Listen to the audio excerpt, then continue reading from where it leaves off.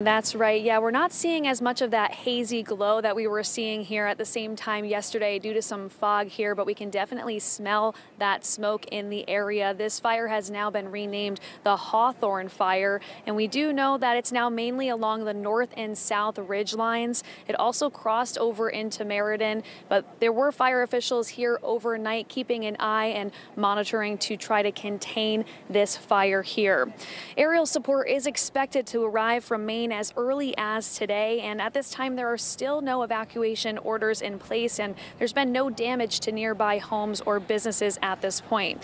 Now, since the flames first erupted on Monday night, the challenge for fire crews here has been the steep and rocky terrain of Lamentation Mountain. On top of that, conditions for brush fires have been elevated with the unseasonably hot and dry weather that we're experiencing.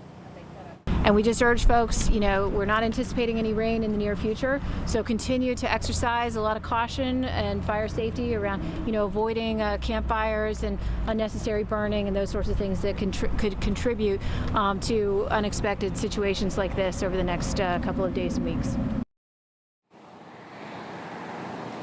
Now, there is a red flag warning in effect today, which translates to a higher risk for brush fires, so people are encouraged to follow their local fire restrictions and burn warnings. We are expecting another update from fire officials here at about 10 this morning. We will bring you that information live as it comes. Back to you in the studio.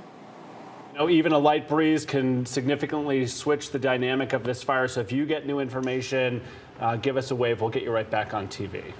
Several miles away, the brush fire has led to tragedy in Wethersfield this morning. That community grieving the loss of a firefighter who died while responding to the scene at Lamentation Mountain. Want to get right to Fox 61's Angela Bavaro joining us outside the Wethersfield Volunteer Fire Department as our team coverage continues this morning. Angela, what have you learned?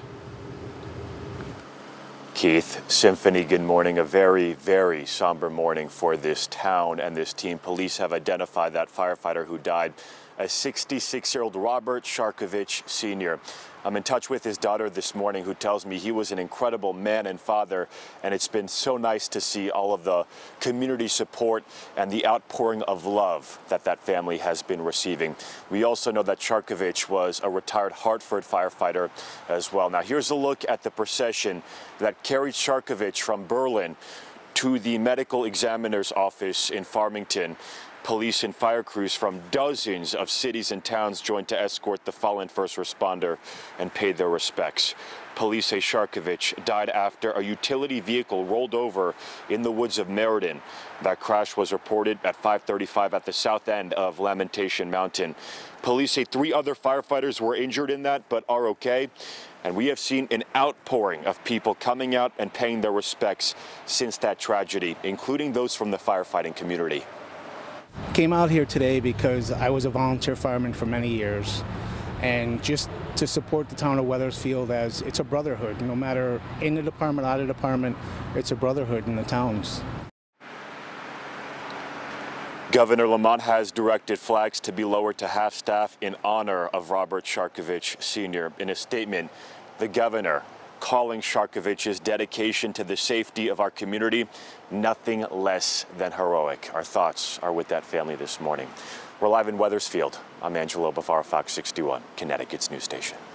Angela, you are the right person for this assignment. We know you'll cover it with attention to detail and care. More with you throughout the morning. Do want to let folks know we will have continued coverage on all of this, the Hawthorne fire, on our Fox 61 News app, and obviously the loss of this firefighter as well. You can use the QR code on your screen to download our app, or you can go to our website 24 hours a day, fox61.com.